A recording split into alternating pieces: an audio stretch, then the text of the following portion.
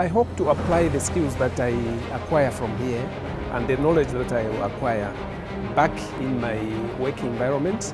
Knowledge and skills that I acquire, I can also use it to do some work in my community.